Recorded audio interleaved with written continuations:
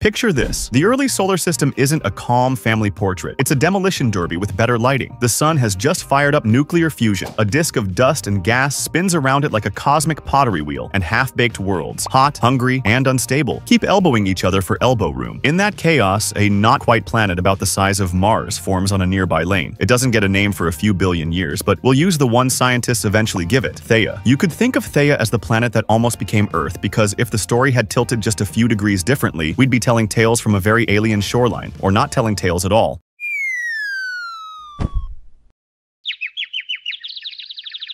Theia is born from the same ingredients as Proto-Earth: silicates, metals, water-bearing minerals, the dust of ancient stars. Both worlds are latecomers in a neighborhood still swarming with shrapnel. Gravity keeps introducing them to one another, not gently, and after a long courtship of resonances and nudges, they collide. Not a fender bender, a world-ending, world-making impact that liquefies rock, sprays a fan of incandescent debris into orbit, and briefly turns the sky into a foundry. It's the worst day either body will ever have, and it's the day our story really starts. In the old textbooks, the moon is a leftover hunk of Earth. In the more modern script, the moon is an orphaned blend of both parents, Theia and Proto-Earth, stirred, splashed, and then assembled from a disk of vaporized rock. That matters because the moon isn't just a nightlight with phases. It's a structural beam in Earth's house. Its gravity locks our planet's axial tilt into a relatively narrow range, damping wild wobbles that would have sent climate careening between desert planet and snowball. Remove the moon, and you don't just dim the evenings, you make the seasons feral. Keep the moon, and you buy geologic time. The long, slow steadiness